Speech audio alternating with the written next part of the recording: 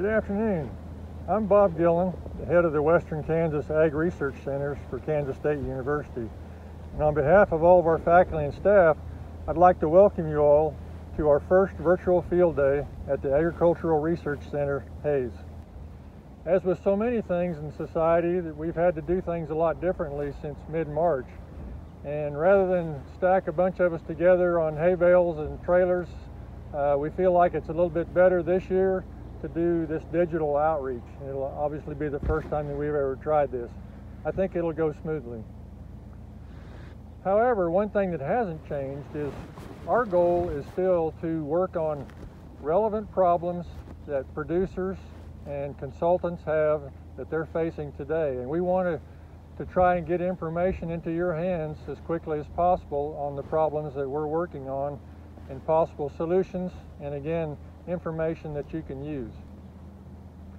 Also, I've said many times in the past, we always welcome feedback, suggestions and questions from producers and others in the ag industry on the things that we need to be working on that can help you the most.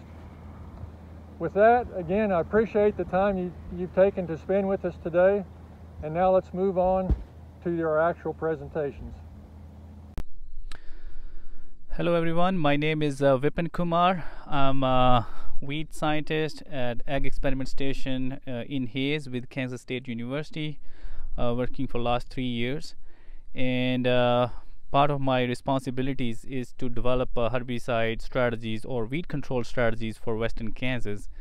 We have been here in the in one of the soybean field here, trying to demonstrate what kind of research activities we have been doing this summer. As most of the growers, they have been experiencing more and more weed problem this year with the more rainfall in the summer, and we are really trying to figure out what can be done in the soybean to keep our palmer amaranth or kochia or mare's tail under control. So one thing happened this summer was also the dicamba bean was also been put in a hold, and we don't know the future of Xtend technologies. So considering that, we like to know what other technologies are available and in the soybean, and that can be incorporated in Western Kansas or central part of state in terms of herbicide resistant technologies. So the field we are standing now here is one of those technologies we have been evaluating since last 2 years. This is the Enlist or E3 soybean. Basically, Enlist trait been brought up by Corteva Agri-Sciences, and it is a resistance or multiple resistance to glyphosate, 2,4-D, and glufosinate. There is a new formulation of 2,4-D, 2,4-D choline, which you can be sprayed along with glyphosate and glufosinate over the top. So this technology came last year into the market, and as most of you know, we have documented a first case of 2,4-D resistance palmer amaranth in Kansas, and we have a couple of populations that showed low level of resistance to 2,4-D along with multiple resistance to glyphosate, HPPD inhibitors, and PS2 inhibitors. So the idea of having that issues here in the state and what can be done to control that palmer amaranth if we're gonna plant these Enlist soybean. So we did this study last year. This is one of my graduate student project looking at different herbicide strategies, including newly available pre-applied premixes, how they perform in a no-till dryland system, especially in the western part of the state as well as the central part of the state. And along with the pre-mixes, if we can cut down our post applications to one application only of those Enlist, glyphosate, and Liberty mixtures. So this is the field we have been standing here, and some of the plots I will demonstrate here in shortly, where we have just one-time pre-applied premixes versus where we have two-pass programs, including pre-applied premixes, then follow up with the enlist glyphosate and Liberty or glufosinate applied mixture. So this is one of the technology, and along with this we have another crop traits or soybean trait we have been evaluating is called GT27 or Liberty Link GT27. It is not commercially available yet, but it's going to be soon in the market. So this trait has cross resistance or multiple resistance with the Liberty, which is glufosinate, and glyphosate, along with the tolerance to isoxaflutol, which is a group 27 herbicide or HPPD inhibitors. So we have also been evaluating that trait here. Again, the idea of evaluating these trait is what kind of herbicide strategies we can go with in the western part of the state, where we are limited with the moisture, and we also do no tillage soybean production. What kind of herbicide premixes we can use in those systems. So I'll go over some of the treatments we have been looking at here in Enlist E3 soybean, and then we'll jump on some of the plots in GT27 soybeans. Okay, as I mentioned earlier, we have been evaluating Enlist soybean.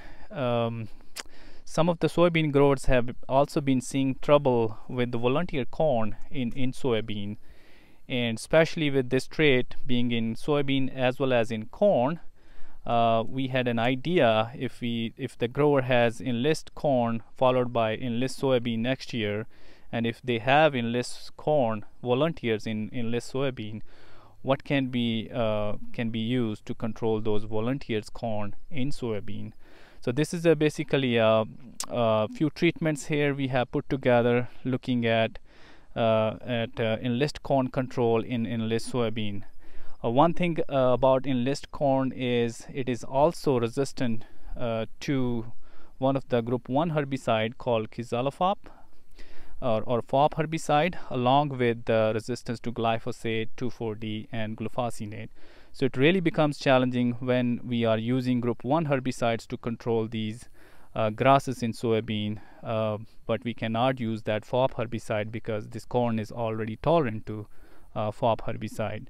So what we had here, a couple of treatment from another class of group 1 herbicides or graminicides called DIMS, and we tested two different chemistries. One is the Select Max and another is a Post Plus, and we tested them standalone along with the Enlist one, because some of the growers, they apply those graminicide along with their broadleaf control herbicides like Enlist, glyphosate, and glufosinate.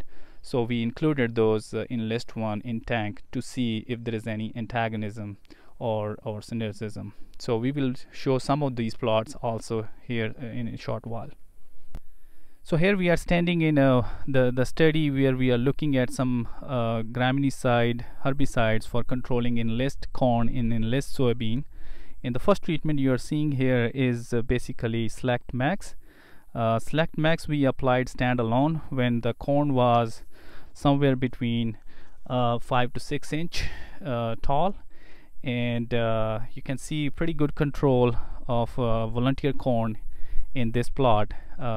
As you can see some corn plants on the side of the plot.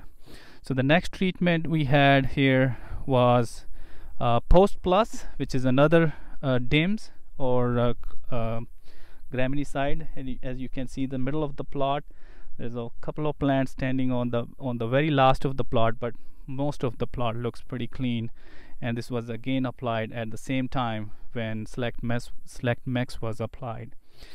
Along with these standalone treatments, we had a third treatment here where we included Select Max with Enlist 1, and you can see didn't differ too much from standalone Select Max versus Select Max with 2,4-D.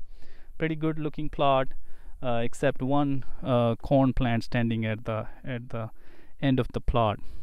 But when we had a Post Plus along with Enlist 1 here in this plot, we saw a little bit antagonism with Enlist 1 having a Post Plus. You can see some plants still regrow back, and they are still regrowing and producing cobs and seeds. So one take home we can take from this treatment is try to separate out the enlist 1 treatment from post plus treatment. Give at least 7 days interval before you apply post plus and then enlist 1. Don't tank mix. If you want to tank mix, increase the rate of post plus as per the label by enlist 1. Then you can mitigate that antagonism with enlist 1. So these are the treatments we applied when corn was 5 to 6 inch tall, and then we had same set of treatments we applied here when the corn was tall, like 30 inch tall, late in the season, and you can see still performing pretty good. This is a select max treatment you're seeing in the video here. Most of the corn or volunteer corns are dead except 1 or 2 plants, as you can see here, but mostly it performed well. Same with the post plus here, late treatment when the corn was 30 inch, and you can see a little bit less consistent. We had some corn plants here standing, regrowing back. So again, emphasis should be the early season application of these graminicide if you really have a big infestation of volunteer corn in your soybean. So this is the first year of this study, and we will be repeating next year, and all the results from these plots will be available as a research reports as well as peer-reviewed publication. So here we are standing in front of Enlist 3 soybean again, looking at some of the programs, herbicide programs, especially newly available premixes, pre-applied premixes versus a follow-up sequential treatment of Enlist, glyphosate, and Liberty. So the first treatment here I'm demonstrating is a Sonic, which is basically a two-way or 2 herbicide mode of actions premix, group 2 as well as group 14.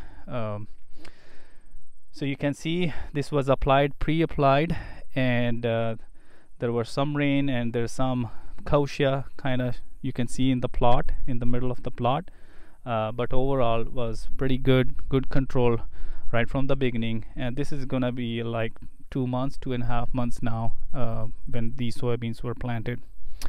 The second treatment we had here was a Trivens, again another premix.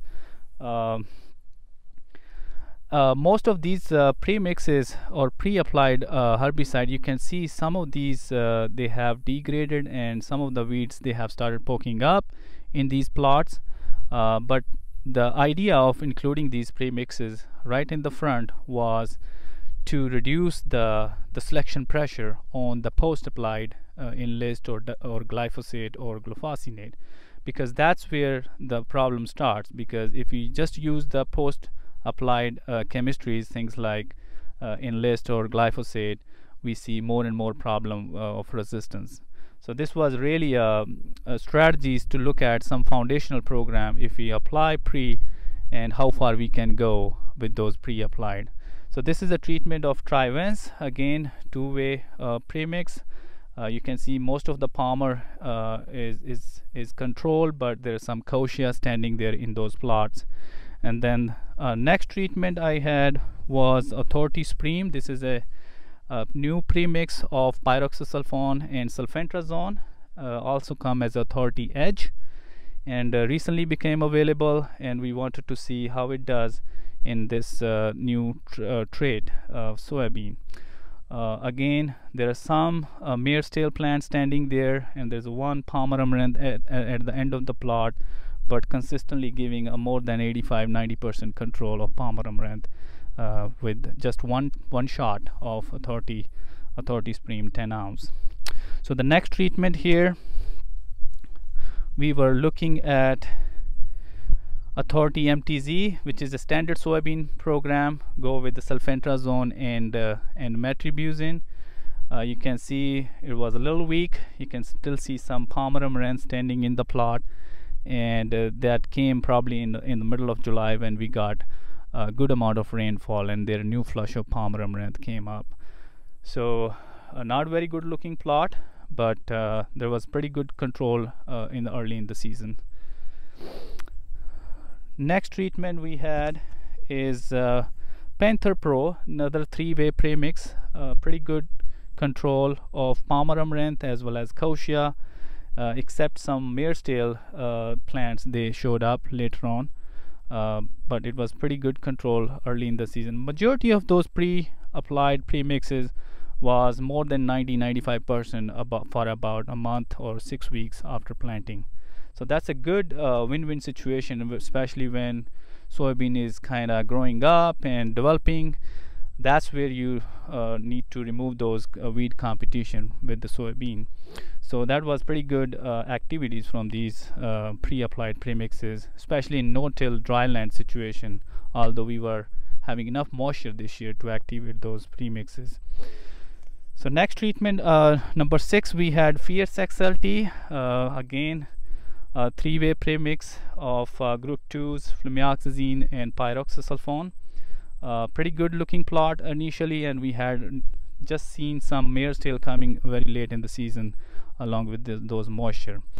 Here I really want to point out on this block here where we had pre-applied same programs, but we had follow-up treatment of Enlist 1, glyphosate and Liberty.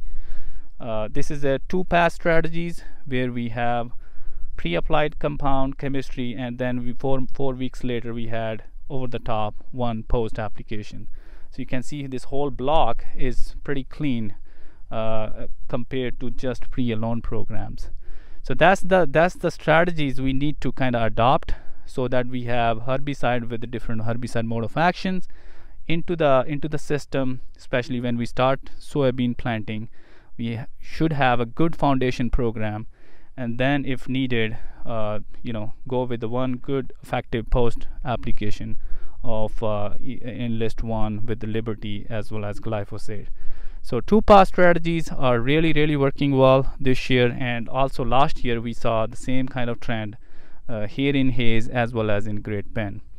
So my student will be compiling these results again in terms of KSRE research reports, annual reports, and he'll be writing a peer-reviewed publication, and will be available to all the Kansas growers hopefully next summer. Thank you. Okay, so we are now standing in front of one of the sorghum hybrid we have been evaluating in western Kansas called iGrow sorghum. It's been brought up by Advanta Seed, and chemistry is provided by UPL. So this hybrid is basically tolerant to imidazolinone class of herbicide, or group 2, one of the class in group 2 herbicides.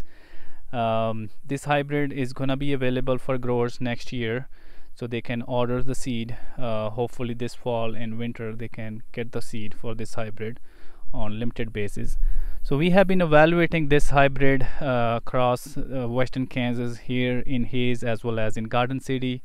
So the idea of having imidazolinone or imazamox herbicide over the top is for grass control. As you know, we don't have any options for grass control over the top, so this is gonna be one option to go with if you have this hybrid in your field and you are struggling with the grass, things like barnyard grass or foxtail or any other grasses you see in the sorghum will be quite effective. We have been evaluating this hybrid from last year and been seeing pretty good consistent results on foxtail control as well as some of the broadleaf control like puncture vine, and this is also very compatible with the other sorghum applied herbicides, pre as well as post herbicide.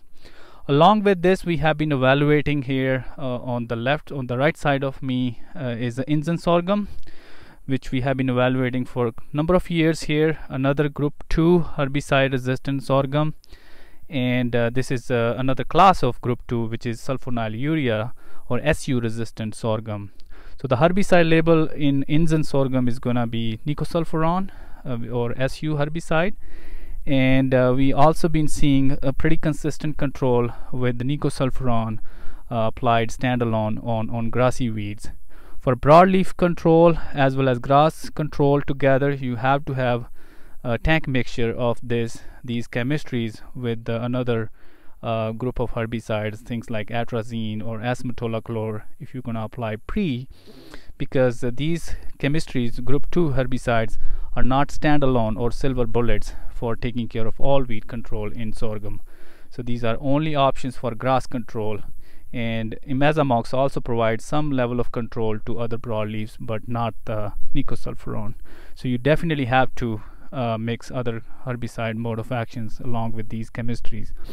So we are going to have good results by end of the year, and I'll be talking more in depth on these new technology in sorghum in upcoming Sorghum Field Day in Larned on September 2nd. That'll be a virtual field day. So stay tuned for more information on these sorghum hybrids. Thank you.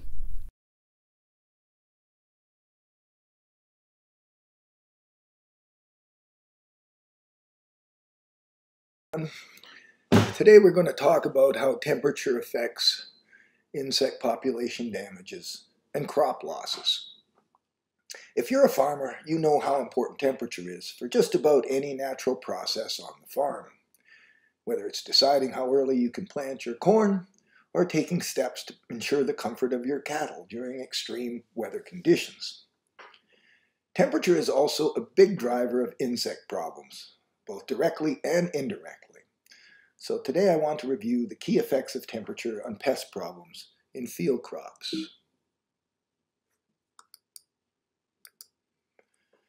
Many people think that a cold winter will kill a lot of insects and reduce their numbers the following spring, but it doesn't work like that. Insects have evolved many physiological and behavioral adaptations for overwintering.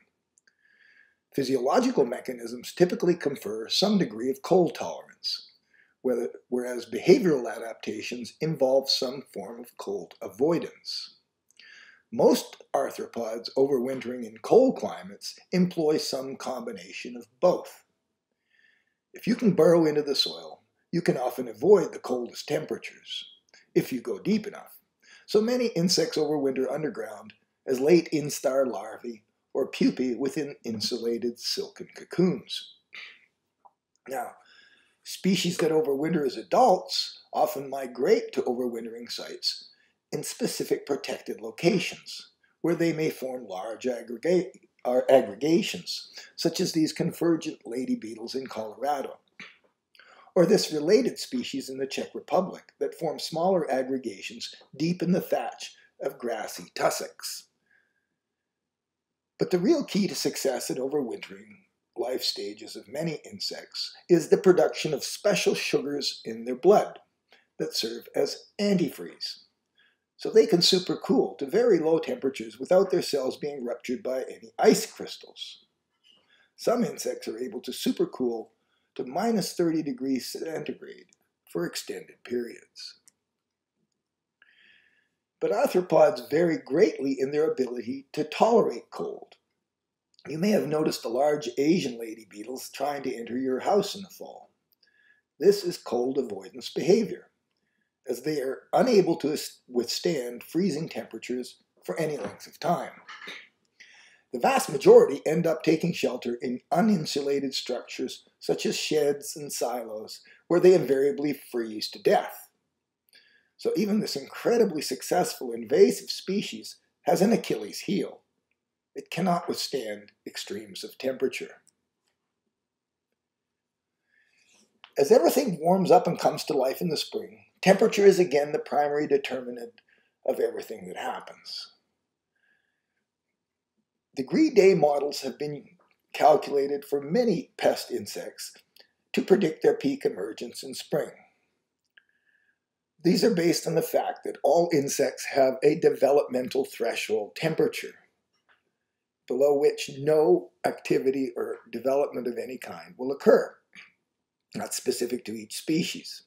They also have a specific rate of development that increases with temperatures above that threshold. So once you know these values, you can create a degree day model which allows you to predict emergence in spring. All you need to know is the minimum and maximum daily temperatures, average them for each day when temperatures rise above the threshold, and then sum them over days until they reach a specific value. For example, for alfalfa weevil in Kansas, this value ranges from 150 to 180 degree days. It's never exact because not all individuals are the same, nor do they all experience the same temperatures. But it is useful as a guide to know when to begin scouting this pest. Springtime on the prairie is also notorious for abrupt cold snaps. These can be significantly harmful to insects that have emerged and become reproductive because they will have lost their cold tolerance. However, sudden cold snaps don't harm all insects equally, and they tend to be more harmful for beneficial species, especially those in immature stages. Because arthropods are exothermic, unable to regulate their own body temperature directly, cold temperatures constrain activity patterns. Now, this might not matter much to a herbivore sitting on its host plant. It can just hang out and wait for things to warm up. But predators and parasitoids must actively search for food in hosts, and even cold temps above freezing can inhibit their ability to do this. Summer on the prairie can actually be a more difficult time for many insects to survive than winter. Farmers will be familiar with the negative effects of heat and drought on their crops, but effects on arthropods can be just as dramatic. An insect, after all, is like a little bag of water with holes in it. Because they are small, they have a high surface area to volume ratio. This means that they lose moisture a lot faster than a larger organism will, like humans. So they must either curtail their activities to diminish the rate of water loss or have some way to replenish it. That's why you don't get bitten by mosquitoes in the heat of the day. They would dry out in minutes if they tried to fly at high temperatures. But once again, behavioral and physiological adaptations can come into play to mitigate these risks. For mosquitoes, it is hiding in the shade and rehydrating from drops of dew and flower nectar. Because herbivorous insects are feeding on plants, and plant tissues contain lots of water, most crop pests can usually meet their water needs quite easily from their food. But high temperatures can still be limiting. For example, aphids prefer cooler temperatures, and their numbers can be dramatically reduced by hot temperatures alone. One reason we never had much of a problem with soybean aphid in Kansas, our summer temperatures are usually too hot for them. They can barely survive on lower leaves deep in the canopy where it's cooler. But these leaves are not nutritious enough to support much reproduction. However, beneficial insects are once again more at risk at high temperatures because they need to be far more active to find their food, even though they can also utilize plants for rehydration. Here you can see various insects rehydrating from the extrafloral nectaries of sunflowers. Reproductive diapause can also be important. Our native lady beetles tend to remain non-reproductive for extended periods in summer, which reducing their activity, heat exposure, and food requirements. Other species are capable of estivation, a kind of summer version of hibernation in which they remain dormant in sheltered, cool locations, which greatly reduces their food requirements. Once temperatures cool off in autumn, they can once again become active, and in the case of lady beetles, have another generation before winter starts. In combination with high winds, as we often do in central Kansas, there can be direct physical damage to crops, especially when they are in reproductive stages. So here you can see some infertility in sorghum panicles induced by heat blast, and heads of sunflower with bract necrosis, which is also caused by heat scorch. These flowers will never expand or fill seed properly.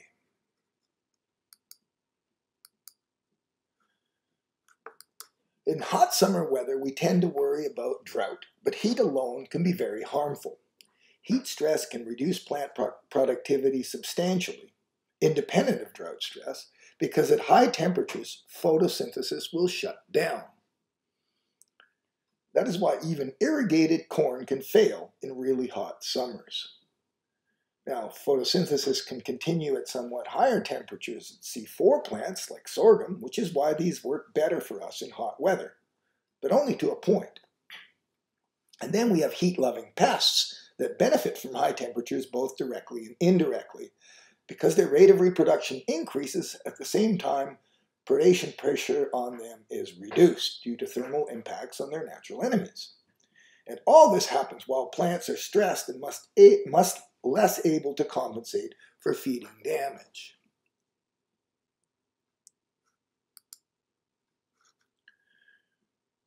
What this means is that the economic injury level is essentially much lower under conditions that favor the pest and disadvantage the plant. So it takes fewer insects feeding to cause economic injury, and the economic injury level is reached much earlier in cases where insects are actively reproducing in the crop.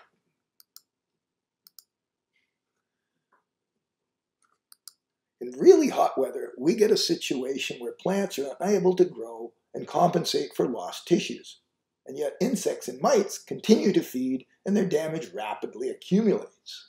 We can see this effect with thrips and spider mites on drought-stressed soybean, as these are pests that thrive in warm weather. A pest density that would normally be non-economic then has the potential to kill plants, and the high temperatures accelerate their development and reproduction to make matters worse. Note how the thrips damage tends to be concentrated along the leaf veins where the thrips like to hang out, whereas the mite damage is the opposite.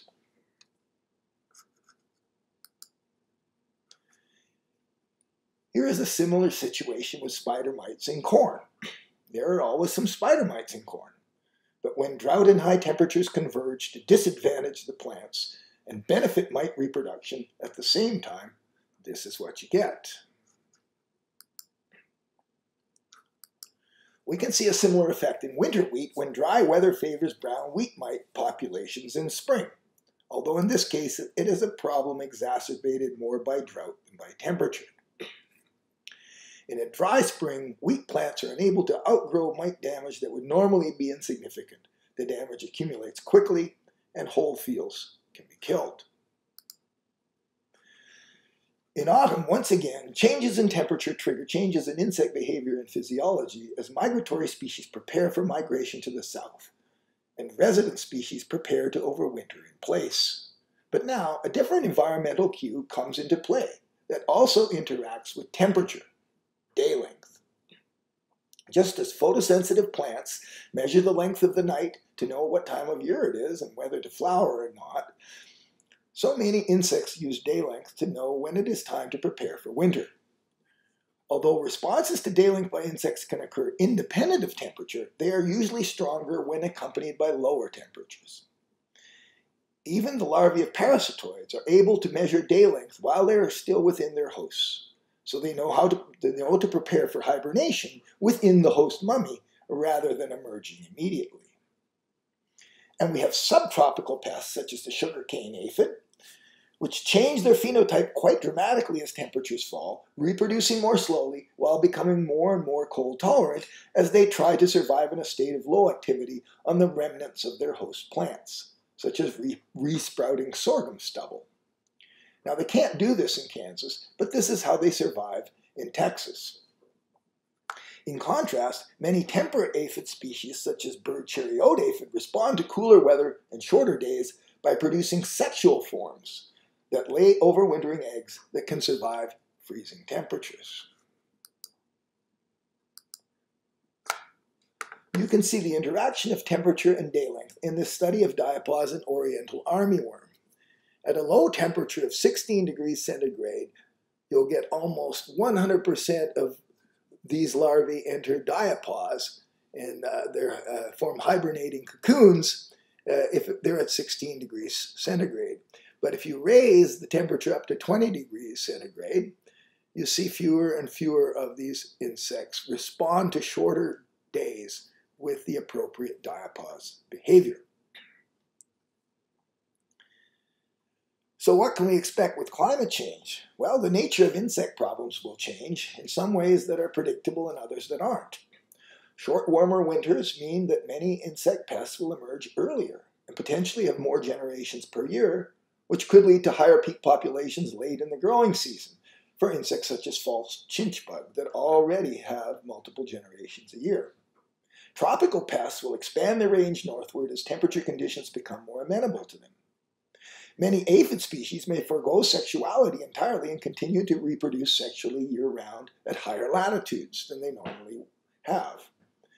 This is already resulting in earlier and more widespread transmission of viruses in grain crops in northern Europe, where the bird cherry-oat aphid now forgoes sexual reproduction completely as far north as Poland. The various negative effects of high temperatures on plants and their ability to tolerate insect feeding will get worse.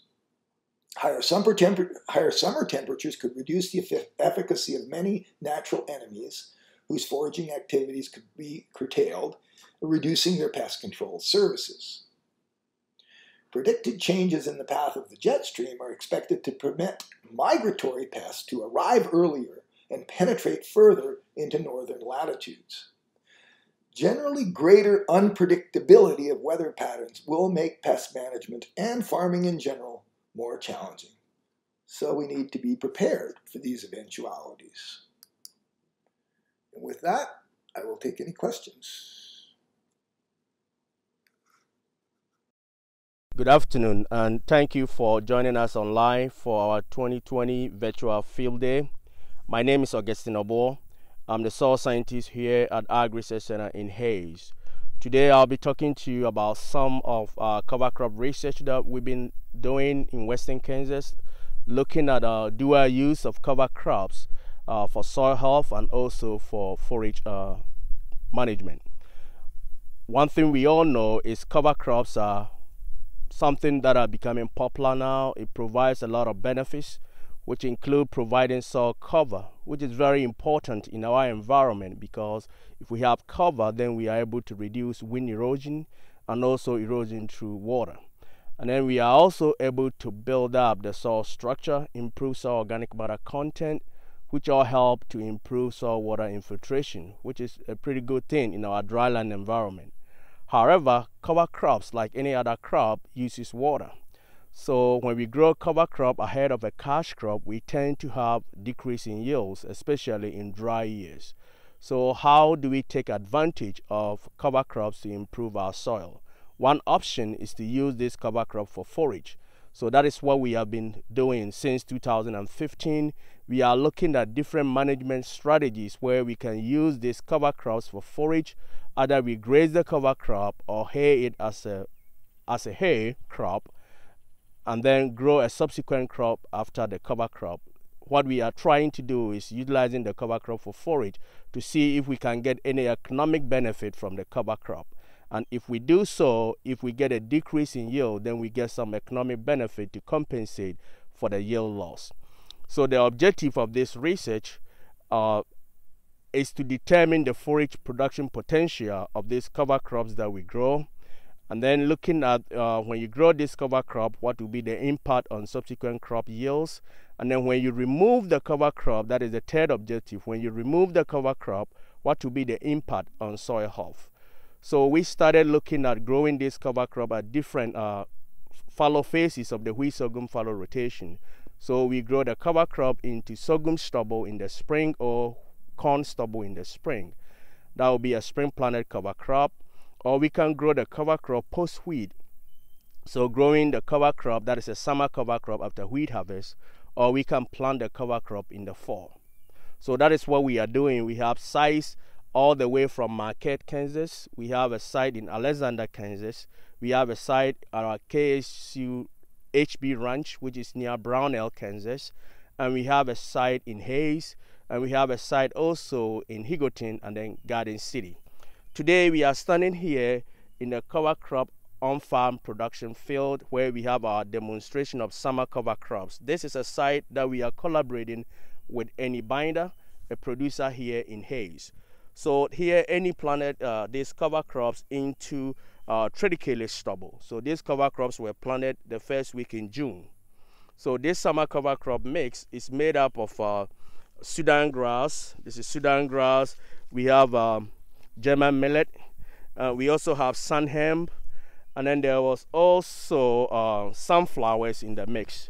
we have a sunflower, and then we also have radishes and then rapeseed in the cover crop mix. So he did this in 2019, and this is a second year of doing this cover crop. Here, Annie is grazing this cover crop, so you will see that this has been grazed. He put cattle in about 2 weeks ago. We still have cows that are grazing the cover crop on that side of the field. So these cover crops are being grazed. So what we do is, after he grazed the cover crops, he's going to plant the field back into sorghum Sudan grass. So one thing that we have noticed is our cover crop, the productivity varies from year to year. But in general, our summer cover crops produce more biomass than our cool season cover crops. So our summer cover crops are averaging about 6,000 to 7,000 pounds per acre. And then our spring planted cover crops ranges from 1,600 pounds per acre. That is, this year was very dry. We have about 1,600 pounds per acre to about 3,200 pounds that we got in 2015 and then 2017. So one other issue that we have with cover crops is when you graze the cover crop, there is concern that you'll be removing more biomass, so you'll be losing your soil health benefits. So what we are doing is in our cover crops, there's a lot of regrowth potential too, especially in our spring cover crops. I think I have some data here that shows that our spring planted cover crops, we have significant amount of regrowth.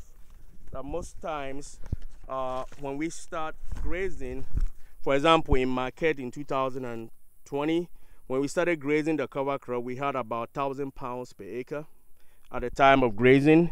And then by the time we terminated the cover crop in April, we actually had 2,000 pounds per acre. So that is twice the amount of biomass. So that means you can still graze it and not lose your soil health cover from the cover crop. And then from our summer cover crop, which don't normally have significant regrowth, but still we are seeing enough regrowth. Here in 2019, this cover crop particular mix, we have about 6,500 pounds at the time of grazing. And then by the time that we terminated the cover crop, we actually had about 4,500 pounds. So post-grazing was 4,500 pounds. So we still have enough residue to cover the soil. All right, so you can see that we have significant amount of biomass here. He grazed this about 2 weeks ago, and we still have quite a bit of biomass. So he'll come in again and graze for another week or so, and then he'll take the cattle out. And then this is going to be frost kill, so he's not going to terminate this with herbicide. Last year, he started grazing these cover crops around August 24th, and then he moved the cattle out on September 10th. So he had about 48 days of grazing, and here he uses calf pairs, so he wasn't looking for daily gains on the cattle. So he didn't get any gains, but he had 48 days of grazing. Compare this with our spring cover crops that we had in Alexander, Kansas. Those were planted in late March, and then the producer started grazing them on May 14th, and then he took the cattle off on June 15th. He had about 31 days of grazing. There he has some gain in weight. We have an average daily gain of about 3.1 pounds per day. So that is pretty good. And the forage quality of this cover crop is also very high. The spring cover crop, the crude protein, for example, ranges from about 19 to 26%. And our summer cover crop, the protein concentration is around 7%. So we will go to the next site where I will show you where Annie planted the summer cover crops last year and what we have growing on that site at the moment. Yeah, before we head out to the other side, I would like to point out something about weeds very quick. Cover crops also provide significant weed benefit. As you can see here, there are no weeds in these cover crops. It's very clean. It's everything is the cover crop. Either it's a sunham or millet or Sudan grass or sunflowers. There is no weeds here. And this is a pretty good advantage with cover crop. You are able to suppress weeds like palmer amaranth. Without this cover crop, there will be a lot of palmer amaranth in this field. So this is pretty good. And then one thing that I observed quickly, you see there's this sun hemp is starting to regrow after grazing. So there's a lot of potential for these cover crops to regrow, not even the grass, only the grasses, but even the legume, the sun hemp in this is started having some regrowth to it. So we'll head back to the site where we planted the cover crops last year. Sunflower, and this is sun hemp.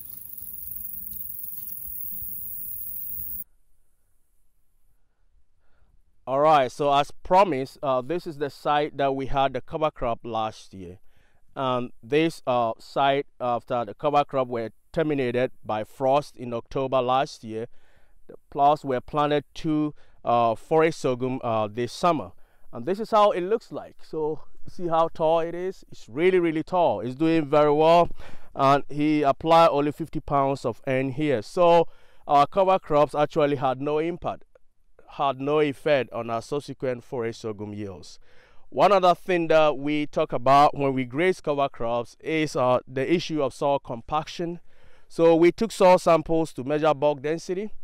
We did not see any significant difference between where we grazed the cover crops and where we left it as a strictly cover crop that we didn't graze it. So cover crop had no impact on soil bulk density, and we've been doing this for the past 5 years. Even at our HB ranch, we are not seeing any significant impact on soil compaction with grazing of the cover crops.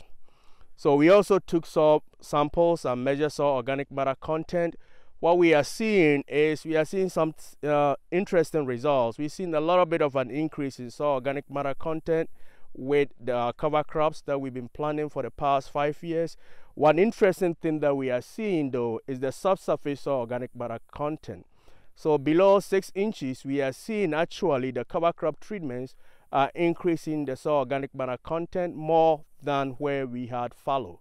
So this is pretty cool that we are seeing an increase even where we graze the cover crops. The subsurface soil organic carbon content is greater than the fallow treatments.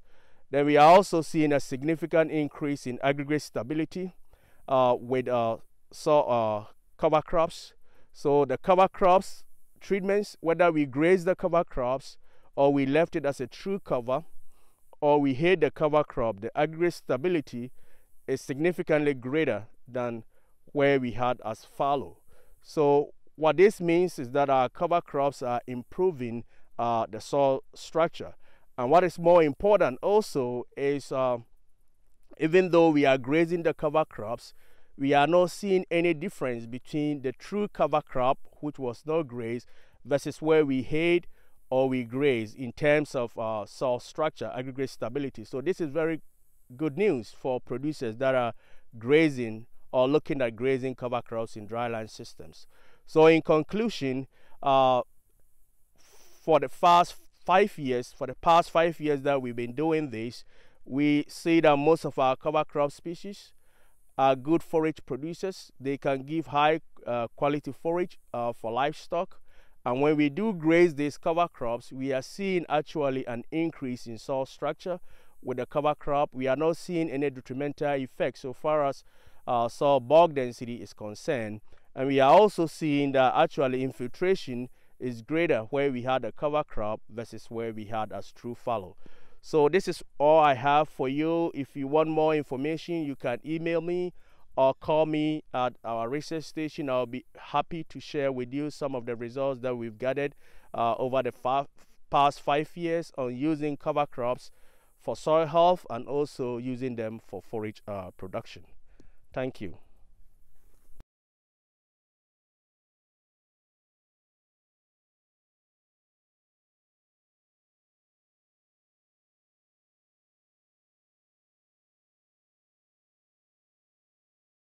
Good afternoon. Welcome to K-State Ag Research Center Hayes virtual field day. I'm happy to join with you. Hope you all guys are all doing great in this pandemic situation. I'm Perumal, sorghum breeder. focusing my research on developing parental lines for drought and cold tolerance. And we are not only developing parental lines, recently our focus is on developing some good hybrids for the need of the Western Kansas sorghum growers. What you are seeing here is different sorghum hybrids with different maturity. Normally this is the time we go for seeing the data collection. This was planted in June, that is the normal planting. Western Kansas growers go for planting between end of May and first week of June, that is the normal planting. This experiment was planted in June 1st. What you are seeing here is different maturity. On your right you can focus this side, and these hybrids are with different maturity, come to 60 days, 65 days, 70 days to flowering. That means we are looking for several traits. What for? Since hybrid selection is one of the important criteria to get maximum yield. Normally we are facing severe drought during post-flowering time because of limited rainfall. Annual rainfall is not good enough to get good hybrid yield potential. The hybrids we are focusing on several traits. The hybrids with the good standability and with the maturity. Normally in Western Kansas we go for a early maturing group because it comes to harvesting, that is combined harvesting, close to second week of October. That is taking the risk of facing the first freeze. Normally it comes first week of October.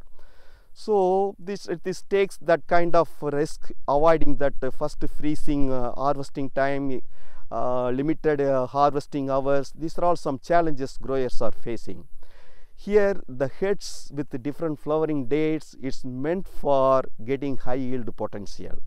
We have several hybrids developed at this center, and we have included several commercial hybrids also with the different maturity that you are going to see now. The hybrids, what we are looking is not only the high yield potential, the height is, it should be around this much height is good enough.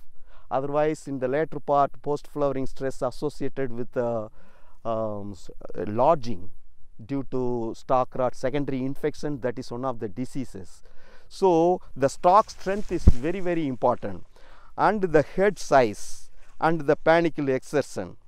You see the head is completely exerted from the boot leaf, and good compact to semi-compact head. These are all the criteria. And you see the green leaf, that is stay green. These are all the traits we are looking for developing high yielding hybrids, besides the head size and large heads, long heads. You can see the large heads here. Here easily you can get per head 2000 to 3000 kernels per head. That is what growers need. You can see the stalk stiffness. It's with good stalk strength. We are confident that this won't go for lodging even if it faces the post flowering stress. Another thing, you can see the head size is semi-compact. So growers are in need of the seed color red to white seeded hybrids. That is not the big preference. Either red seeded or white seeded, both are preferred. But at the same time, the number of kernels, seed weight, and number of plant stand are the deciding factors for the high yield potential. And this year we got good rainfall. Unlike in previous years, average rainfall in July is 3 inches. This year we got 6 inches.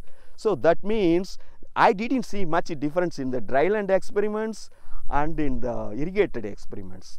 So what a good news, happy news. Growers can expect at least 150 to 200 bushels per acre this year.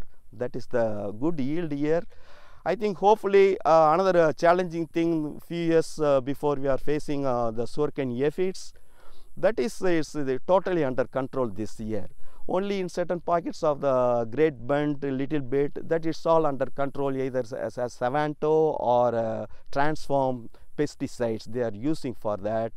and 75 is better than that the other pesticide because of the longer control period. So it is a bit expensive, but by considering these things, we are expecting several good hybrids now. So the regular planting, you can see different hybrids. This is flowering is completed. That means the flowering days are 60 days from planting. And this one is just in the flowering process. It starts from the beginning and it takes another 3 or 4 days to complete flowering. And this hybrid, what you are seeing in the middle, is in the stage of flowering stage, completing stage. So all hybrids has got its own unique characters. If you see these heads, it's all large heads. But if you see these two hybrids, you can see the uniformity. All hybrids are pretty much 100% uniform. But in addition, each one has different unique characters with more number of tillers and the head shape, number of kernels. These all will be decided only after the harvesting. So we are seeing several hybrids. We developed all hybrids and it's all under comparison, and we included hybrids. This is also one of the hybrids we developed here. You see the head length, it is close to more than 1 foot. That means it easily comes up with 2000 to 3000 kernels. So you can see the robustness of this head. And this is also about to be in a closing stage of the flowering. And several other commercial hybrids, what you are seeing here, this is 4 rows each hybrids. This hybrid is one of the hybrids from the chromatine, that is S&W company. Another hybrid, you can see a little bit earlier hybrid. But the earlier is means you cannot expect the potential yield. Potential, if you want to see the potential yield, the maturity period should be a little bit longer, that full growing season hybrids. So different maturity gives different advantages and some disadvantages. It's all depends upon the grower's preference and region specific recommendation of the hybrids. And these another 2 hybrids you can see, this is also different maturity. It's all already flowering is over. Though all are planted on the same day, June 1st, you can see the different flowering time. This hybrid, obviously it gives better yield than the earlier maturing hybrid. Though it looks very attractive, at the time of harvest, it will excel the yield performance. And you can see another 2 hybrids. These 2 hybrids, we received it from Texas A&M University. A&M University is one of the other big breeding programs, and they are also in the stage of developing many advanced hybrids. Kansas State and Texas A&M University, we strongly established a collaboration, and we are exchanging our materials to develop new combinations of hybrids for the benefit of the growers. So hybrid 1 and hybrid 2, you can see the uniformity. Now flowering is over, started early grain filling stage, that is milking stage. So in this stage, then it goes to next stage of grain maturity. So during this time, hopefully we may not face any stress, that is post flowering stress, and we may end up with a good yield potential this year. Thank you. We are in the another sorghum field. We planted in April 27. That is yearly planting. That's what we are aiming for, developing new hybrids for yearly planting. Yearly planting means we planted in April 27. Normal planting is end of May or June 1st week. So at least a month before we are going for yearly planting. To optimize this planting date, we did several experiments since last 3 years.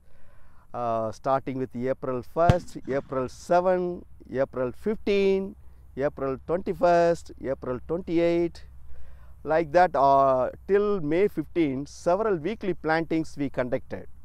Those experiments, same hybrids, same parental lines we evaluated, and we came to know end of April or first week of May is the best time for yearly planting. Because in the yearly planting of the same hybrids, in the first week or second week of April, the average germination percentage was 48%.